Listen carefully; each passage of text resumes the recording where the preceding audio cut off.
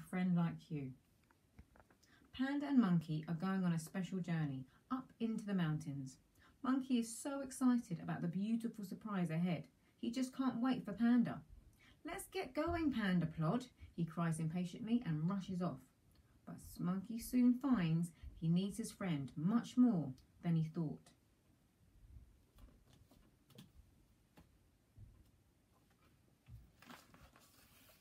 I do like these pages. Lovely, lovely. Panda stretched happily in the morning sun. It was the first day of spring, time for his special journey up into the mountains. Sunlight sparkled in the trees as Panda walked through the peaceful forest. Suddenly, a nut hit him on the nose. It was Monkey. "Where are you going, Panda?" he giggled. "Anywhere fun?" "Somewhere with a beautiful secret," said Panda. "Do you want to come too?" "Yes, please," squealed Monkey. "I love secrets." As they set off, Monkey danced around Panda, hurrying him along. "Come on," he squeaked. "I want to see the secret." "Slow down, little friend," said Panda. "It's a long way. We have to cross Silver River first, then follow the rocky stream to the mountain meadows." "That sounds easy," said Monkey. "Let's get going, Panda Plod," and he raced ahead.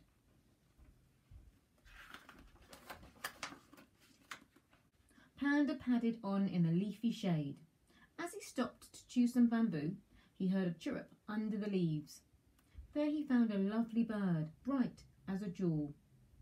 "Monkey, come and see this," he called. But Monkey was out of sight. Poor Monkey, thought Panda. In such a rush, he never sees anything. I wonder where he's got to.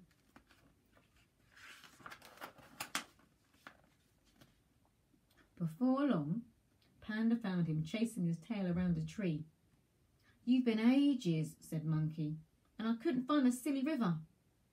"If you hush a minute, you'll hear it," said Panda. "We're almost there." "But I'm too excited to hush," laughed Monkey, chattering away as they strolled together. Soon they reached the banks of Silver River. "I'm going to swing across," boasted Monkey. "Watch me fly, Panda." "Be careful," Panda called out as Monkey leapt up into the branches. Panda swam slowly down into the cool water, smiling as a shoal of flickering fish tickled by his toes. Monkey came swinging through the treetops even. "I'll beat you across, old soggy ploddy bear," he shouted. "1, 2, 3, whee! Look at me!" Monkey let go of his branch and soared up through the glorious sky.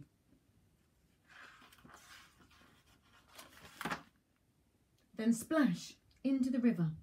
"Help!" he shrieked. "Here I am," shouted Panda. "Hold on tight."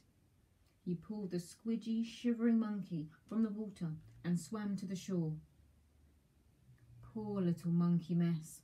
However did I find a friend like you?" Panda laughed. "Come on, have a ride on my back." Monkey snuggled into Panda's cosy fur. "Thank you, Panda." Up, up, up, Panda climbed through the misty foothills. "Monkey, did you ever see anything so pretty?" he gasped. But there was no answer. Monkey was fast asleep. "Sleep well, little friend," Panda whispered, and padded softly on.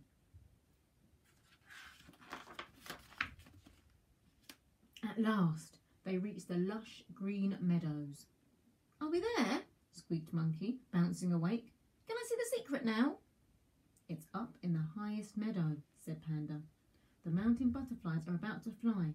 It's an amazing sight." "Quick, I want to see them," Monkey squealed. "Wait," called Panda. "I can't keep up." "But they'll fly away," Monkey cried, skipping off. Panda sighed sadly and climbed slowly after him.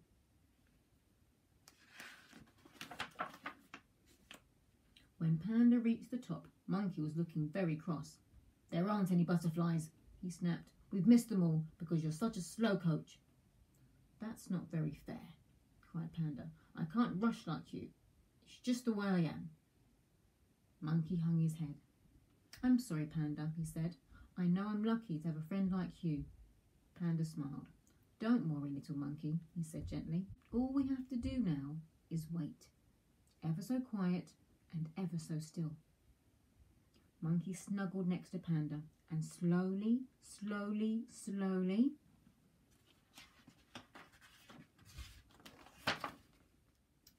1,000 butterflies stretched their wings and flew into the air. They're amazing, Monkey whispered. Thank you, Panda. Panda hugged him and smiled. I'm happy I can share them with a friend like you.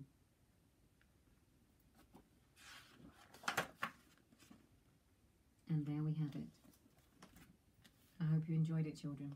Until next time, bye.